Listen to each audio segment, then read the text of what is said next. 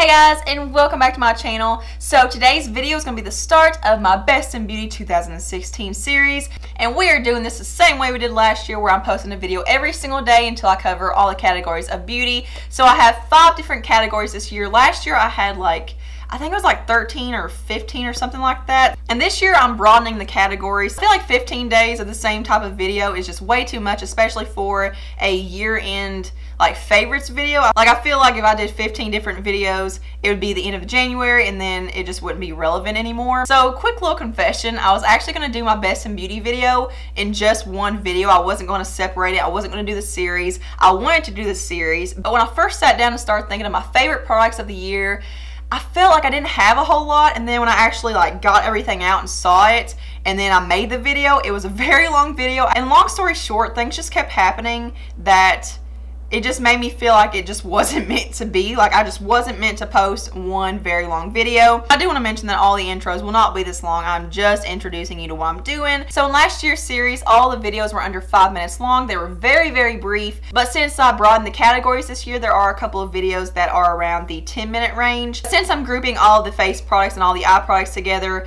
they're going to be longer videos. I'm just going to go ahead and tell you guys, since this is the initial introduction to the series, that if there are any videos I have of full-length reviews or demos or any kind of video where I've talked about a product more in depth, I will link that in the description box of each of the videos. So today's video is going to be all about face products, tomorrow will be about eyes, and then lips, and then hair, and then skincare. So I think that's enough rambling for today. So without further ado, here are my Best in Beauty face products for 2016. The Nivea Post-Shave Balm for sensitive skin.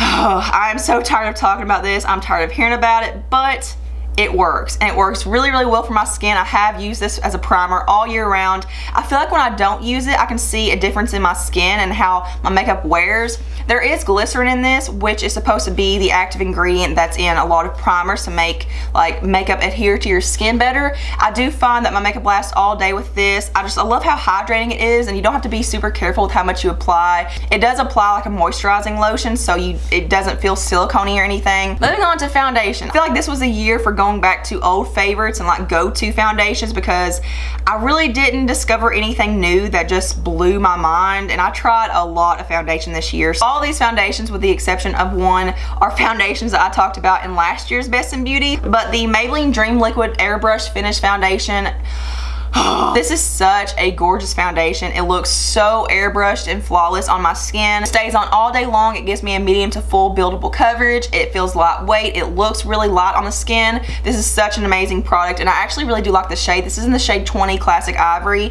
and this works really well for me. The e.l.f. Acne Fighting Foundation. Oh my god, this is literally my favorite foundation, probably of all time. I will say the color selection sucks. This is in the shade Buff, and I actually haven't used this in a while because I've been trying so many different foundations lately, so I'm not even sure if this would work anymore. It just stays on all day long. It's a full coverage foundation. It's like a velvety satin finish. This is what I go to when I'm tired of everything else. And then this foundation is one that every time I stop using it and go back to it, I always ask myself, what were you thinking? This is such a good foundation, and I am so inconsistent and flaky with it. This is the Neutrogena Healthy Skin Liquid Foundation. It's a beautiful, I guess it's like a satin glowy finish, but it's definitely not too glowy. I do find that it stays on my skin all day long. I don't get oily or shiny throughout the day. It has a beautiful medium to buildable coverage, and it just looks extremely good on my skin. And then the last foundation I have is one that was new to me this year.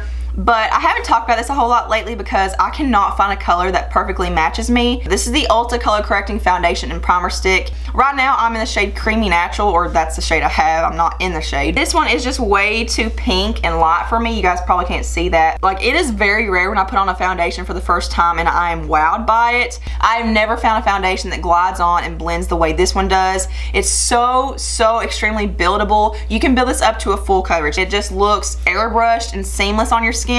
The only thing I don't like about this, other than the color selection, is that it doesn't last the longest on my skin, because this is a really pretty satin glowy finish, and I do get shiny throughout the day with this. It's so beautiful that I'm still willing to wear it. I just wish I could find a better shade. The Laura Geller Baked Body Frosting in Tahitian Glow was definitely a favorite of mine this year. It kind of has a little bit of a sheen to where it makes it look more realistic in my opinion, because I don't find that matte bronzers are very realistic, because when you have a tan and you've been out in the sun, your skin does have that natural glow from within, and I feel like this definitely mimics that to a T. I actually got this on glambot.com. I think I got it for like less than $20. Usually it's like $40 or $50, so it's pretty pricey. You do get a lot of product in this though. I could never see myself using this up. And then this product right here has been very loved. This is the Real Colors Stay Glowing Longwear Bronzer in the shade Malibu Glow. You can pick this up at Sally's. It's under $10. The packaging is super cheap. As you can see, it's already broken. It's a really nice warm tan shade. It blends out so seamlessly. It's very smooth. It's very pigmented and buttery. It stays on all day. And this definitely would not be a 2016 roundup without the Physicians Formula Butter Bronzer. And yes, let's just talk about how good it smells. Everyone else does. But it blends out so beautifully on the skin. It's very, very smooth. It makes your skin look very airbrushed. This is such a beautiful blendable formula. It looks so good. It stays on all day long on me. And then blush was definitely disappointing this year for me, but the one blush I used, I feel like pretty much all year round. I don't remember any other blushes this year but this one. This is the Milani Baked Blush in the shade Dolce Pink. Everyone talks about Luminoso or Coralista, but this one is such a beautiful rosy pink shade with a gold iridescent shimmer. And then the highlighter. It was a good year for highlighter. The Hard Candy Tiki Bronzer is one of my all-time favorite highlights. The packaging definitely does suck. It is such a beautiful kind of golden based champagne. You can't see it. It doesn't have shimmer or sparkle or anything like that in it. It just gives you such a beautiful sheen. This is another type of product that you can wear very subtly and just give you kind of like a really natural glow. But if you keep applying it and building it up, this can be super intense. And then this highlighter is one that came into my collection more recently. This is the Real Colors Stay Glowing Longwear Highlighter. You can also pick this up at Sally's. This is that same line as the bronzer I just talked about.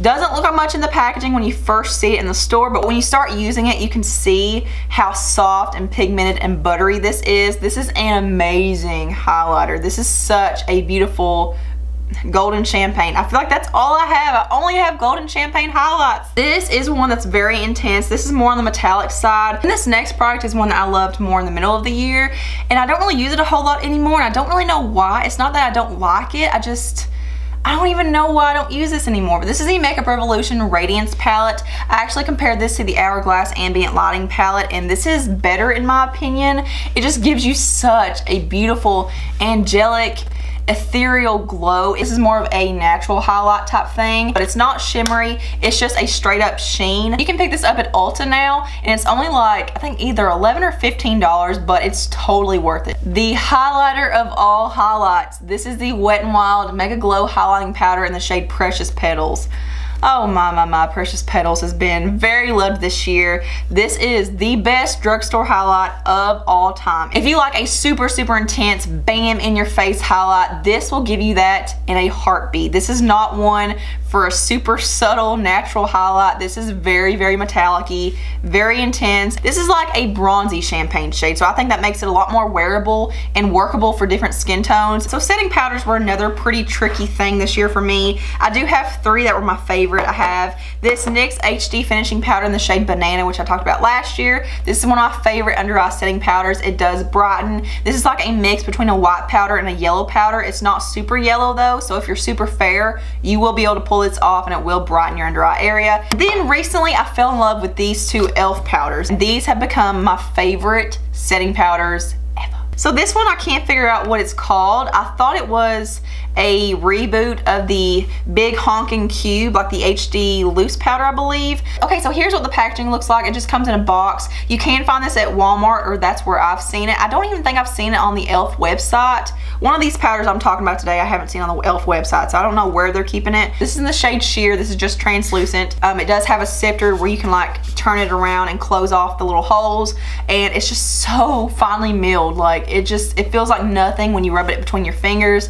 I don't get a white cast from this with flash or in photos or anything. It fills in your pores, it blurs over your imperfections, and just makes your skin look so soft and airbrushed. And then I also fell in love with this e.l.f. powder. This is the Perfect Finish HD powder in the shade Clear. This is just a oh, I just broke it. Yep, it's not gonna last much longer. So as you can see, I've already hit pan in this. I don't feel like there's a lot of product in here though, because I feel like it's so finely milled that it's very dusty and powdery, but it looks so good on the skin. Again, this just blurs your skin. It minimizes your pores. I do feel like the loose version actually does like fill in your pores better than the pressed version. Moving on to setting sprays, I've only used like 2 this year. The Wet n Wild Photo Focus setting spray was definitely my most used setting spray this year though. I absolutely love how it sets my makeup. I feel like it keeps it on a lot longer. It just makes my skin look really fresh and hydrated. And then the Maybelline Master Fix setting spray was one that I discovered more towards the end of the year. This is the exact same thing as the L'Oreal setting spray, but it's a little bit cheaper. Again, it prolongs the wear of your makeup, kind of meshes the liquids and powders together. It does what you want a setting spray to do. So that is it for my favorite face products of 2016. I hope you guys enjoyed this video.